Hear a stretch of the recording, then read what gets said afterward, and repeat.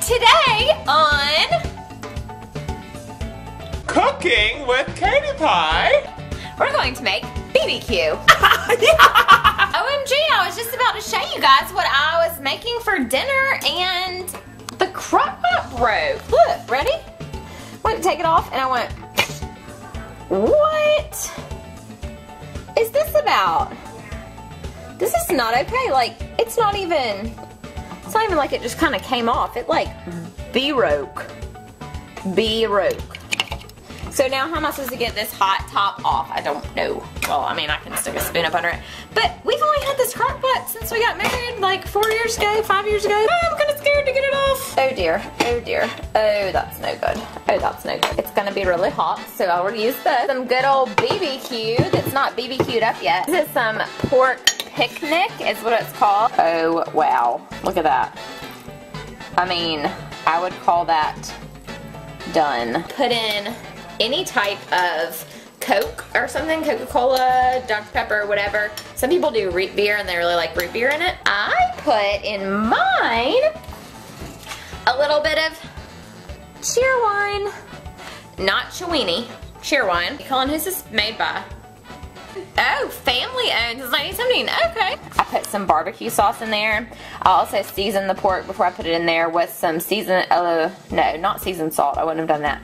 A little bit of garlic powder, cumin, and a little bit of chili powder. If y'all follow me on Pinterest, there's probably like 4 different random Pinterest barbecue pulled pork things because I take recipes and look at like 7 different ones and then put them all together and make what I want to out of it. I also put in some sliced up onions. Put it in the crock pot on low for 6 hours, which I actually added an extra hour, so it's been 7 hours. 7 hours is definitely falling off the bone. So put the pork in a separate like bowl or something, mix it up with some barbecue sauce, and then you got your barbecue sandwiches. So we got our hamburger buns, we got our dill pickles.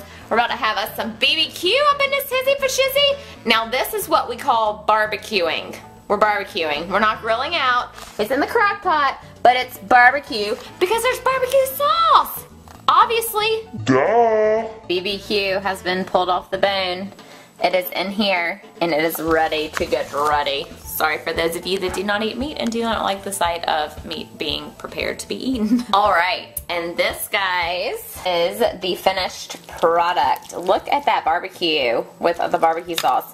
And it is gonna be delish. Sometimes I make my own homemade barbecue sauce with mustard, ketchup, vinegar, and I said stop. This time I just cheated and used Kraft Original. So for the sauce that I put on it after it came out of there into here, I used this and I did like 2 big massive, you know, squeeze and it like mustard. I added mustard. Here's my description of how much I put in there. Maybe like a cup of barbecue sauce and then I would like for about that long of the mustard. So the mustard was like this much. Is this cooking with Katiepie? Holy mackerel Moses of Jesus. Let's get the taste test approval. Oh my gosh, here we go. Okay, ready? That should be like the thing from now on. Cue slow-mo.